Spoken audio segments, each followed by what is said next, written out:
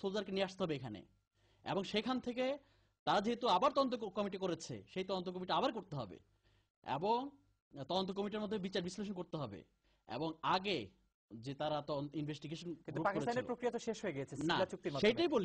সেটাই বলি এখন যুদ্ধাপরাধীর বিচার করতে হলে সেই 195 জন যে চিহ্নিত যুদ্ধাপরাধী হিসেবে আওয়ামী লীগের ইনভেস্টিগেশনে প্রুফ হয়েছিল তাদেরকে এনেই বিচার করতে হবে, এবং সেটা বুঝতে পেরেই আজকে তারা মানবতা বিরোধী বিচারের প্রক্রিয়া গ্রহণ করেছে। কেন?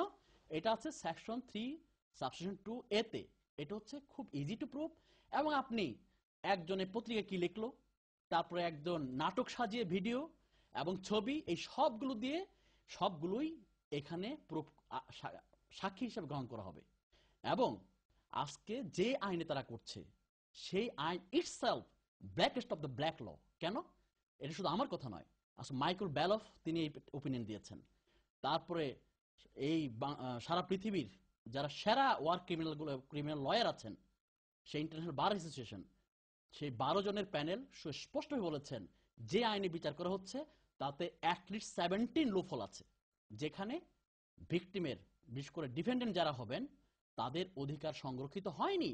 আজকে সেই আইনে বিচার করছেন, এবং কারা বিচার করছে? আওয়ামী লীগ বিচার করছে, এবং কাদেরকে দিয়ে করছে? ট্রাইব্যুনাল নিজের মতো গঠন করে, এবং ট্রাইব্যুনাল যাকে হেড করা হয়েছে ট্রাইব্যুনালের, আপনি দেখেছেন নিজামুল হক সাহেব, তিনি আওয়ামী আইনজীবী সমন্বয় পরিষদের সেক্রেটারি ছিলেন। তারপরে তাকে নিয়োগ দেওয়া হয়েছে 1998-এ, এবং আওয়ামী লীগ নিয়োগ দিয়েছে। সেটা আবার পরবর্তী সরকার এসে দলীয় পরিচয়ের কারণে কনফার্ম করেননি, এবং আওয়ামী লীগ আবার এসে তাকে কনফার্ম করেছে। এই যে দলীয় ব্যক্তি দিয়ে আজকে বিচার নামক এই প্রহসনের নাটক সাজানো হচ্ছে, আপনি কি মনে করেন এইটা আপনার মতো বিবেকমান মানুষ এটা অ্যাকসেপ্ট করবে? এবং আজকে ফেয়ারনেস কোথায়? সারা পৃথিবীর মানুষ বলছে যে ইন্টারন্যাশনাল স্ট্যান্ডার্ড মেইনটেইন করো, সারা পৃথিবীর মানুষ বলছে ফেয়ার এবং জাস্ট বিচার করতে হবে। আপনারা বিচার শুরুর আগেই তো ইন্টারন্যাশনাল স্ট্যান্ডার্ড নিয়ে প্রশ্ন তুলেছেন।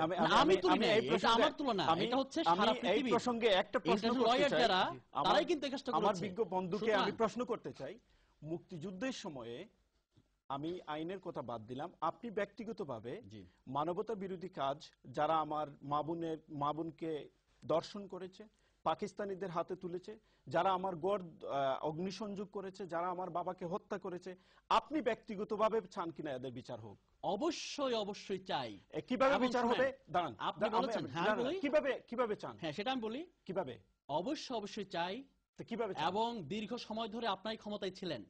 আমরা অবশ্যই শুনেন না, আমরা ক্ষমতায় ছিলাম না। নুরেমবার্গ ট্রায়ালের কথা বলেন, টোকিও ট্রায়ালের কথা বলেন, সবগুলি কিন্তু যুদ্ধ সময় এবং যুদ্ধের পরবর্তীকালে বিচার হয়েছে, এবং তখনই তদন্ত হয়েছে।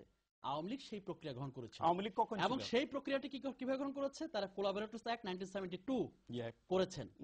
এবং আপনি একটা ভুল তথ্য দিয়েছেন, সেই কোলাবোরেটরস অ্যাক্টের অধীনে সারা বাংলাদেশে 1 লক্ষের উপরে বিভিন্ন অভিযুক্ত ব্যক্তিদেরকে অ্যারেস্ট করা হয়েছিল। সেখান থেকে 37,000 উপরে 37,451 জনের মতো কি করা হয়েছিল? অপরাধী হিসেবে, মানে প্রাথমিকভাবে তাদেরকে চিহ্নিত করা হয়েছে। এবং সেখান থেকে যাচাই বাছাই করে আবার পুনরায় যাচাই বাছাই করে দেখা গেছে যে প্রায় 2,848 জন তারা তাদের বিরুদ্ধে অভিযোগ পেয়েছে, এবং সেখান থেকেও চূড়ান্ত যাচাই বাছাই করে সাক্ষ্য প্রমাণ সবের ভিত্তিতে মাত্র 752 জন সর্বশেষ তাদেরকে গিল্টি হিসাবে কি পেয়েছে? তদন্ত কমিটি পেয়েছে, এবং গিল্টি হিসেবে চিহ্নিত করেছে সেই 752 জন। তাহলে তখন ওই 752 সরকারি, দাঁড়ান একটু বলি, ঘটনার পরপরই এই তদন্ত কমিটি হয়েছে, এবং অনেকগুলো তদন্ত কমিটি হয়েছে, প্রপার ইনভেস্টিগেশন হয়েছে। ইনভেস্টিগেশন হওয়ার পরে 752 জনকে চিহ্নিত করা হয়েছে গিল্টি হিসেবে, এবং সেই 752 জনের মধ্যে not a single person from Jamaat Islami. মোটেই না, কেউ ছিল না।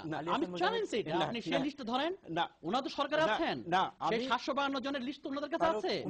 আমি আজকে চ্যালেঞ্জ দিয়ে গেলাম। সেই সময় জেলে ছিলেন কেন ওনারা? কারা জেল ছিলেন? এটা তো আপনার মিথ্যা, মানে ভুল তথ্য। কেউ জেল ছিলেন না। 752 জন, শুনুন আমি শেষ করি। 752 জনের মধ্যে not a single person from Jamaat Islami. তাহলে তখনকার আওয়ামী লীগ সরকার তার সমস্ত উপায় উপকরণ, সমস্ত পুলিশ বাহিনী, সমস্ত গোয়েন্দা সংস্থা সবগুলিকে নিয়োগ করে 752 জনকে সর্বশেষ চিহ্নিত করলেন।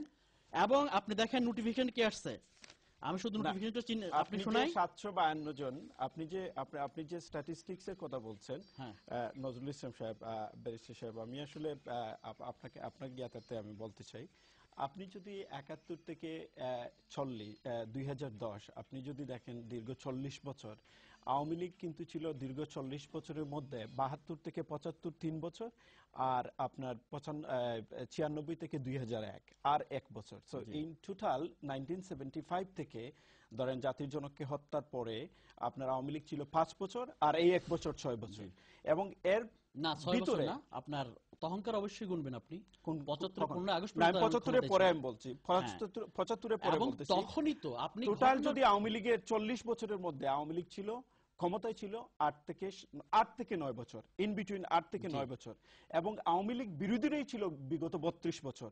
আপনারা যারা আজকে পেপার পত্রিকায় বলছেন যে মানবতা বিরোধী অপরাধের বিচার হবে কেন, কেন আপনারা এই পেনাল কোড অনুযায়ী দীর্ঘ সময় ছিল 9 বছর, সেই স্বৈরাচারের সাথে আপনার এই করেছেন, ক্ষমতায় আমাকে গিয়েছেন। কিন্তু আপনি শেষ করতে দিচ্ছেন না, আমি কিন্তু আপনাকে শুনতেছি। বলেন।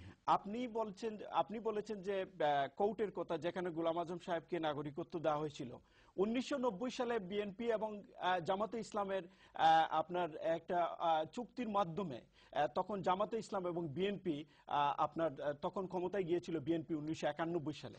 I haven't finished yet. এবং এইটার মধ্যে ওয়ান অফ দ্য কন্ডিশন ছিল গোলাম আজমকে নাগরিকত্ব দেওয়া।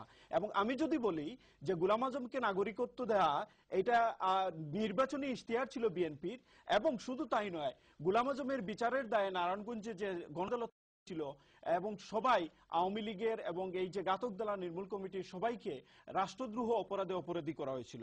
সুতরাং আপনি 1975 থেকে 2010 এর ইতিহাস, জামাতে ইসলাম এবং 1971 সালে মানবতা বিরোধী যারা অপরাধ করেছিল তাদের অপরাধের বিচার না করে, যেই কলার বলেছেন পেনাল কোড অনুযায়ী বিচার করা সম্ভব, এই কলারকে আমি অত্যন্ত লজ্জিত যে এই কলার, উনি একজন বিবেকবান মানুষ, বিগত 32 বছর উনারা কিন্তু ঘুমিয়েছিলেন।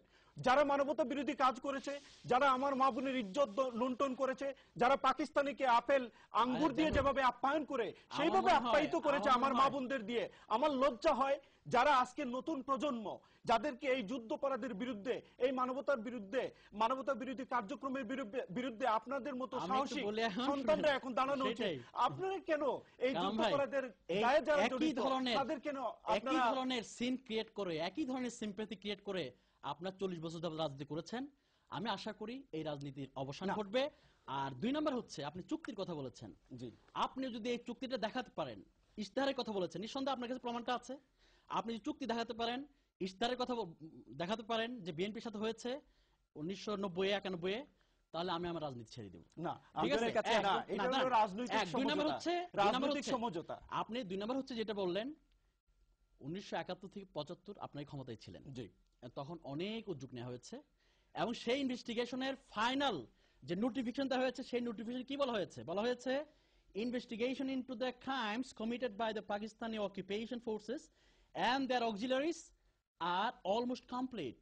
Upon the evidence, it has been decided to try 195 persons of serious crimes, which include genocide, war crimes, crimes against humanity, আসবো আপনার কাছে, and breaches of Article 3 of the Geneva Convention. সুতরাং আমাদের ব্রেকে যেতে হবে, শুনেন, 195 দুজনকে থামাতে হচ্ছে, ব্রেকে যেতে হবে আমাদের। দর্শক, দেখছিলাম প্রাণবন্ত বিতর্ক এবং যুদ্ধাপরাধ প্রসঙ্গে, এবং সবচেয়ে বড় বিষয় যেটি হচ্ছে, এই ধরনের প্রাণবন্ত বিতর্কের ফলেই কিন্তু আমরা হয়তো আরো বেশি করে এই সম্পর্কে আরো বেশি তথ্য পাবো, এবং যৌক্তিক হয়তো কোনো সমাধান খুঁজে পাবো, যে সমাধানের মাধ্যমে আমরা প্রকৃত যুদ্ধাপরাধীদের অবশ্যই যে শাস্তি প্রাপ্য সেটি অবশ্যই করতে সম্ভব হবে, সেই শাস্তিটা নিশ্চিত হবে, এবং একই সাথে যুদ্ধাপরাধীদের বিষয়ে যেসব ধূম্রজাল সৃষ্টি করার অপপ্রয়াসের যে অভিযোগ শোনা যায়, তার একটি সমাধান হয়তো সম্ভব হবে। যাচ্ছি একটি ছোট্ট বিরতিতে, বিরতির পর আবার আপনাদের সাথে দেখা হবে, ততক্ষণ আমাদের থাকুন, সবাইকে ধন্যবাদ।